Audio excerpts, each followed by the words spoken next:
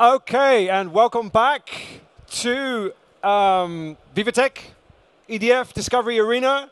And yes, now is the time for a segment where we are going to be showcasing some robots. And this robot here goes by the name of Reachy. Reachy uses AI, image and voice recognition, as well as modulated robotics to interact with the world around him. Open source, easy to use and affordable, so that's a refreshing change for a robot. Reachy aims to bring powerful robotics as easily as possible to startups for prototyping, scientists for experimentations, and students for learning. All in one robot. Here to tell you more is Elsa Kervella, Chief Marketing and Sales Officer of Reachy. Welcome to the stage, Elsa. Hello, everyone. What if you could go back in time about 40 years ago, before personal computers were mainstream? What would you tell the people about the revolution that would be about to happen? What if I told you that a similar radical change is about to happen, not with personal computers, but with personal robots? We've all seen that recently robots have become very frequently used in the fields of industry and logistics. We've all seen videos of robots assembling cars in Tesla factories or moving around parcels in Amazon warehouses. Well, in the years to come, it is in our everyday life, especially in the fields of service and personal assistance, that robots are going to become very useful. For example, the elderly or disabled people will be able to live more independently. Daily chores such as tidying up, cleaning, doing the dishes, cooking, whatever, will be fully automated. Companies that provide services will be using robots to perform tedious and repetitive tasks, thus saving their workforce for more qualified tasks. All in all, we believe that robots are going to become the next tool that will profoundly change our life. But to get there, we need to invent a new generation of robots that can adapt to our everyday environment. These robots, they need to be safer, much safer. They need to be versatile, they need to be flexible so that they can really adapt to the way we live and the way they will interact around us. Mostly, they really need to be very intelligent so that they can adapt to the chaos that reigns in our everyday human-centric environment. And I'm telling you, having that kind of robot is much, much more complicated than putting robots in factories. In the recent years, we've seen that major changes, major progress has been made in critical technologies related to AI and robotics. And we know that companies and businesses are wanting to use that progress, to use it into the services they provide. But these companies are facing a dilemma because they don't have any suitable robotic platform in order to develop their own application. These companies may be in the food industry, they may be in healthcare, they may be in retail, for instance. So, of course, there are some available solutions on the markets. For instance, you have some social robots that exist that are affordable, but they are very limited in the tasks that they can perform. For instance, with interacting with people or manipulating objects. There are also social robots that are much more advanced, but it comes at a price, usually ranges between 250,000 to 1 million euros. And those robots are mostly used by research labs. So you might say, why don't these companies, those businesses, why don't they build their own robot from scratch? Well, it's very complicated to do.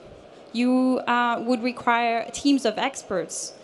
It takes a very long time, and a very long R&D project around it. And it costs around €1 million at least, and you're not really guaranteed any result in the end. So these companies, these businesses, they are stuck, right? And they cannot join the robotics revolution.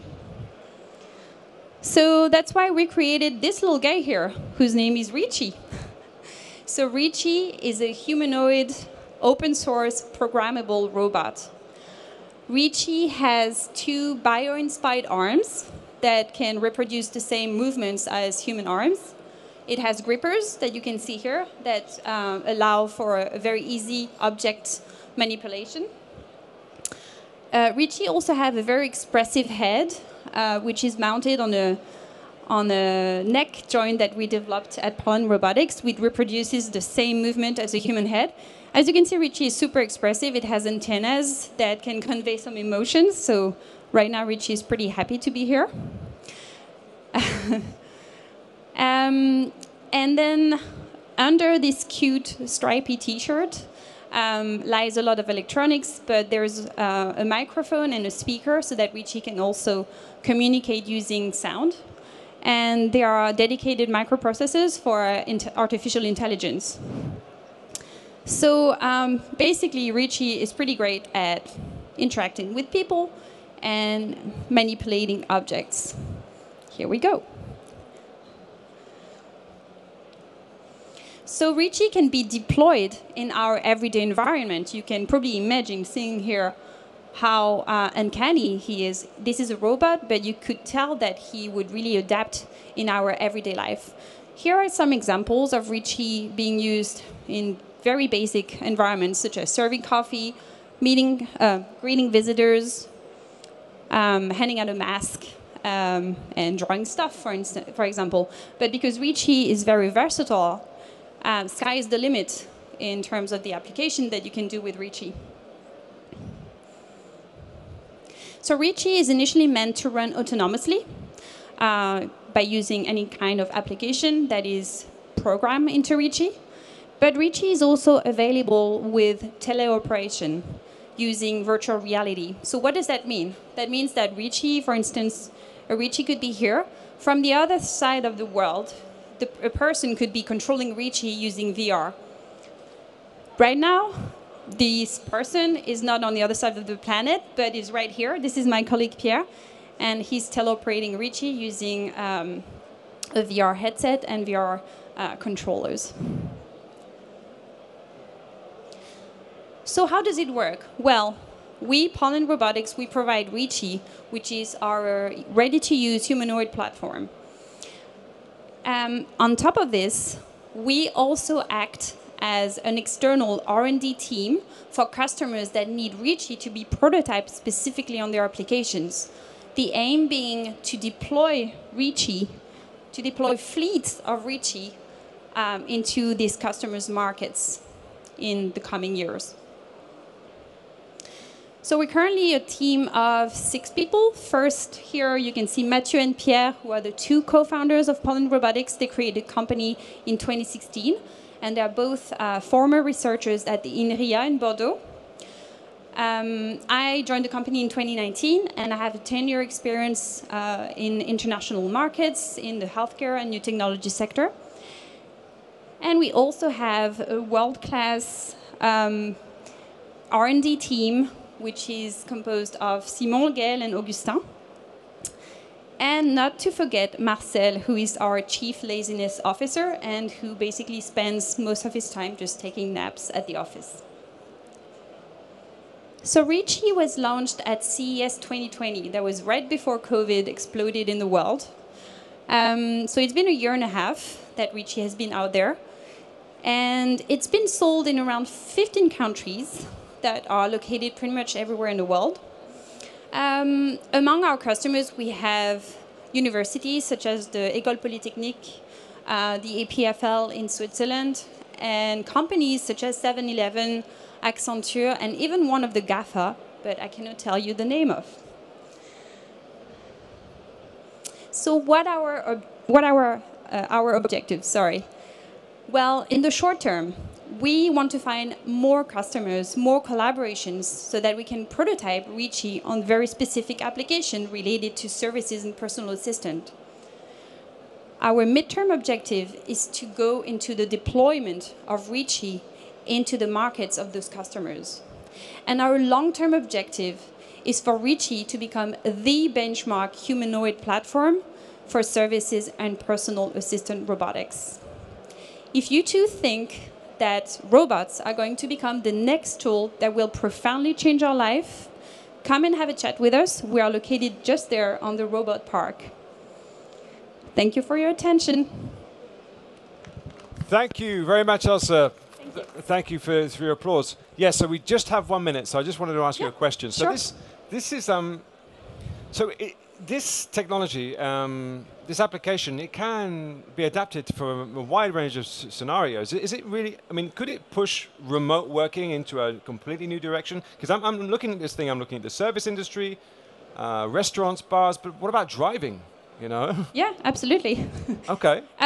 Really, sky's the limit in terms of what Reachy can do, because using the teleoperation, that opens huge new horizons. And so you were talking about different services, so we could imagine Reachy being used as a maintenance tool. If a person cannot be there to check on some machines, for instance, within a factory, then they can have Reachy to be placed there and to do that for them. Reachy is equipped with 2 cameras. That's something I forgot to tell you. Right. It's equipped with 2 cameras. Whatever Reachy sees is what you're going to see in the VR headset. So it's pretty convenient. Okay. All right. And I mean, what about future versions? I mean, there's one thing working, in services or in factories, but what about surgery, for example? Could it happen one day? Well, that could be one, but it would be a medical device, which is a whole other difficulty to do. Right now, we're looking at getting Reachy. The next version is going to be more stable, more robust. So it's going to be able to be used on applications that are maybe a little harder, a bit more repetitive. So that's our plan. Okay. Well, listen, thank you very much. Thank you. Elsa from Reachy. Thank you. All right, we are going to just have a little changeover of the scene area before our next guys turn up. So give us a couple of minutes and we'll be right back.